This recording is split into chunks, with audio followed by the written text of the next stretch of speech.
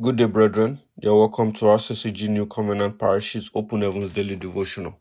The Open Heavens Daily Devotional is written by our Father in the Lord, the General Overseer of the Redeemed Christian Church of God, Pastor E. Adeboye. And I pray that as you join me today, God will bless you in Jesus' name. Amen. Today, 9th June 2024, we'll be looking at the topic, the breastplate of righteousness. Our memory verse is taken from Proverbs 21 verse 21. It says, "He that followeth after righteousness and mercy findeth life, righteousness and honor." We have two Bible texts today. The first one is Genesis 39 from verses 6 to 12, which says, "And he left all that he had in Joseph's hand, and he knew not aught he had, save the bread which he did eat. And Joseph was a goodly person and well favored. And it came to pass after these things that his master's wife cast her eyes upon Joseph, and she said, Lie with me. But he refused, and he said unto his master's wife, Behold, my master wotteth not what is with me in the house, and he hath committed all that he had to my hand. There is none greater in this house than I, neither hath he kept back anything from me, but thee, because thou art his wife. How then can I do this great wickedness and sin against God? And it came to pass, as she spake to Joseph day by day, that he hearkened not unto her, to lie by her or to be with her. And it came to pass about this time, that Joseph went into the house to do his business, and there was none of the men of the house therewith. And she caught him by his garment, saying, Lie with me. And he left his garment in her hand and fled, and she got him out." Our next text is Genesis 41 from verses 37 to 44. It says, "And the thing was good in the eyes of Pharaoh and in the eyes of all his servants. And Pharaoh said unto his servants, Can we find such a one as this, a man in whom the Spirit of God is? And Pharaoh said unto Joseph, For as much as God has shewed thee all this, there is none discreet and as wise as thou art.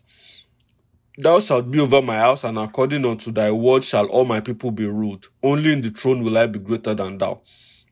And Pharaoh said unto Joseph, See, I have set thee over all the land of Egypt. And Pharaoh took off his ring from his hand, and put it upon Joseph's hand, and arrayed him in vestures of fine linen, and put a gold chain about his neck. And he made him to ride in the second chariot which he had, and they cried before him, bowed the knee. And he made him ruler over all the land of Egypt. And Pharaoh said unto Joseph, I am Pharaoh, and without thee shall no man lift up his hand or foot in all the land of Egypt."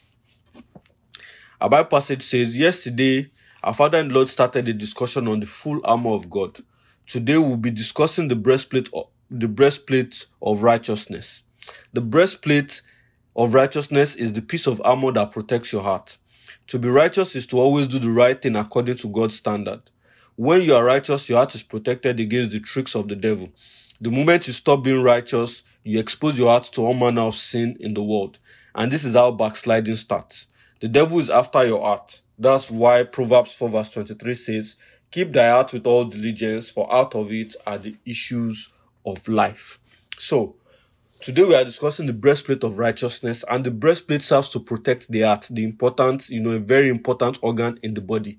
But spiritually, it protects our hearts too. If we stop being righteous, we're exposed to all the tricks of the devil, and that may cause us to backslide because our heart has now become vulnerable, is no longer being shielded. So righteousness shields our heart. That's why Proverbs 4:23 says, Keep your heart with all diligence, for out of it are the issues of life. Your heart determines how you live your life. So you have to guard it with everything you have. And that's why you have a breastplate covering it. The devil wants to turn your heart away from God. So he suggests sin to you every now and then. However, if your breastplate of righteousness is intact, you will not fall. The devil presents something that does not seem really bad to you. I have always said it. If it's not really bad, it is already bad. Stay away from it. If you do that which does not really seem bad, you have opened up your heart to accommodate even more sin. Before you realize it, you will start doing things that you said you will never do again. This is how believers backslide. Is the devil already presenting something that does not seem really bad to you? You are already making up an excuse for yourself to do it. Desist from that thing immediately. His plan is to get you to remove your breastplate of righteousness so that your heart can become open for his attacks. If a Christian's breastplate is off and the devil attacks his or her heart, it is instant death. removing every form of carnality from your life is the only way to keep your breastplate of righteousness on. So the devil will always want to turn your heart away from God, but you must not allow him. He does this by suggesting, different kinds of sin. And typically he would do it by suggesting, something that does not seem that really bad, but if it is not seeming that really bad, then it's already bad, according to our Father and the Lord. So we should not give the devil chance in any way. We should not try to rationalize sin. We should not try to rationalize iniquity. We should stay away from iniquity, resist sin. Anything that may constitute a weakness to us, let's do away with it completely. It may not seem bad, but if it's having a likelihood of being bad or not being the right thing, let us stay away from it. Because if we are not careful, we will lose our breastplate of righteousness, and the devil can strike at our heart, and that may be very, very dangerous for us. Your thoughts should dwell on spiritual things, according to Philippians 4 verse 8. If your mind is drawn to carnal things rather than spiritual things, you are in a dangerous state. But when your mind is drawn to spiritual things, the temptations to be unrighteous will become less effective on you. This is why Romans 8:6 says, "For to be carnally minded is death, but to be spiritually minded is life and peace." Beloved, don't let the little things of this world open you up to spiritual death.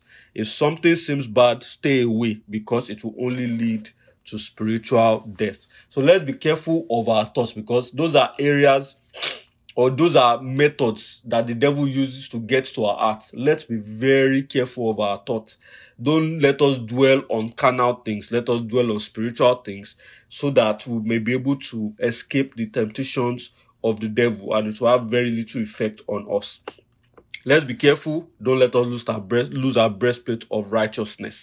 Let us be careful of those things that seem like it's not so bad. They are already bad. Our key point says, guard your heart with all diligence. Let us pray. Lord, we thank you for your instructions and your warning to us today. We ask that you help us to guard our hearts with all diligence. In the name of Jesus, help us to guard our thoughts. Help us to protect our hearts from every action and every plan of the enemy, in the name of Jesus. Help us to stand firm and strong in you, in the mighty name of Jesus. Thank you, Heavenly Father. In Jesus' mighty name we have prayed. Amen. Thank you very much. God bless you.